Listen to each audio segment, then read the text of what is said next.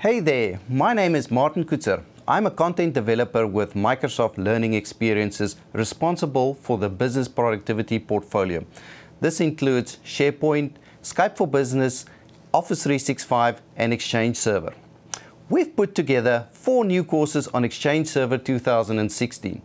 The 4 courses include the Exchange Infrastructure Requirements, Exchange Client Access Services, Exchange Mailbox Database, as well as Exchange Transport Services.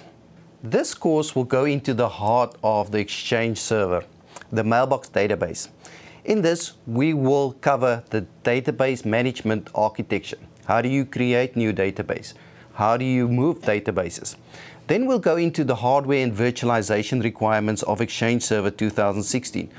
How do you deploy Exchange Server in your environment? Then we will set up high availability. We will cover the database availability group concepts. And then we will also explain to you how do you set up site resilience. How do you make sure that your Exchange can survive a catastrophic data center failure. And then finally, we will cover backup and recovery of your Mailbox databases in your Exchange environment.